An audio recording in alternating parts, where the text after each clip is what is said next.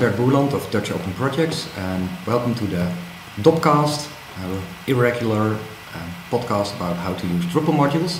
Today I want to talk about Raid, a module DOP made for a customer and was contributed and can be downloaded at drupal.org/project/raid.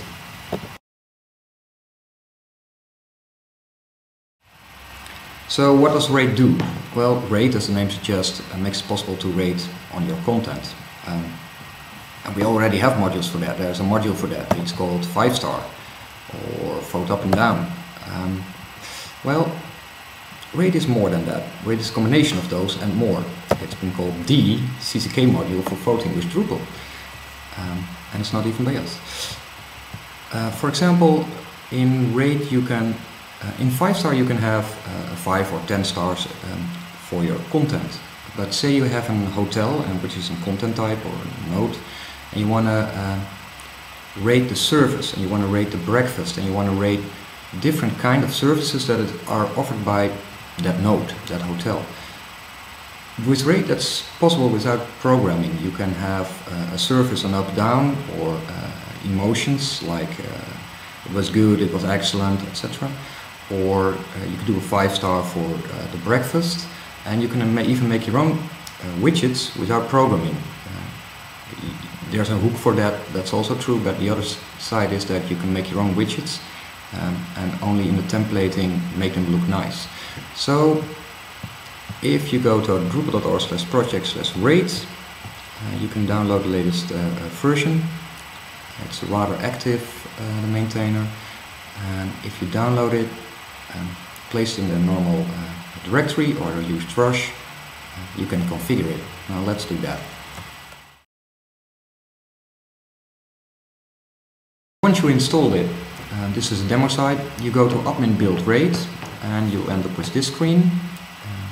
Let's say we do something easy, we make a thumbs up, just a thumbs up, a bit like Facebook.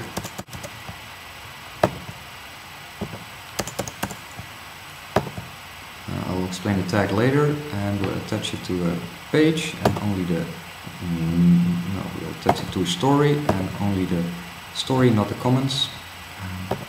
Display settings, where it should be displayed, the latest permissions, the latest development version.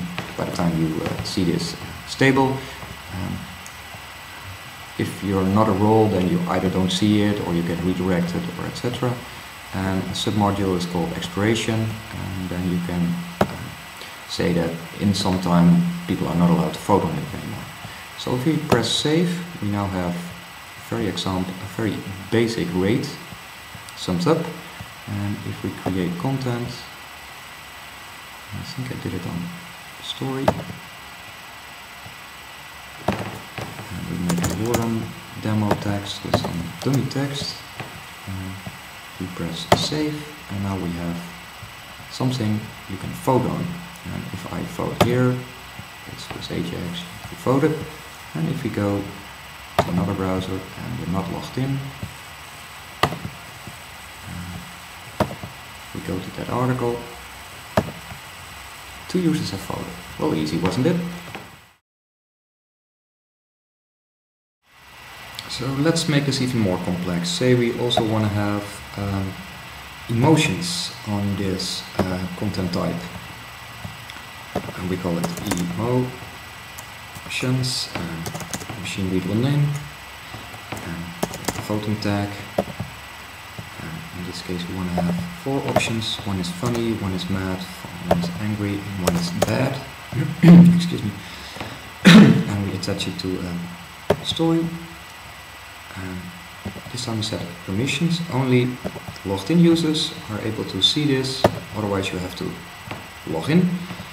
If you go to the front page, to the second node, which is a hotel in this case, I can say it's funny.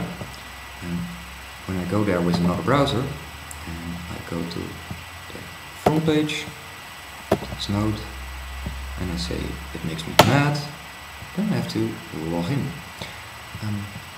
So now we have 3 different kinds of voting on one content type, and you also can have it on comments and on different voting different content types. And it also integrates with a lot of other modules like chart. Here you can see the results in chart module. And here it's a live site. You can see real data. This is a note. Type a note on this site we made, and if we say we're okay with this, we go to the voting results. See that the administrator can nicely see how what was voted on what's content type. So that's basically rate in a nutshell, and I hope you like it.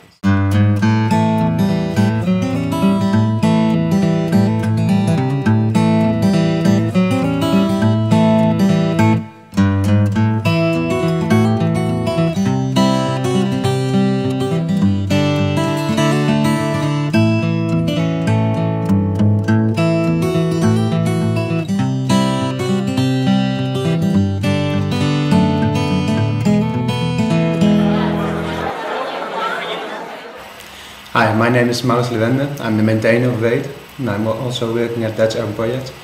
And this is my blog at mauslewende.nl. So please visit my blog, and I hope you like the podcast.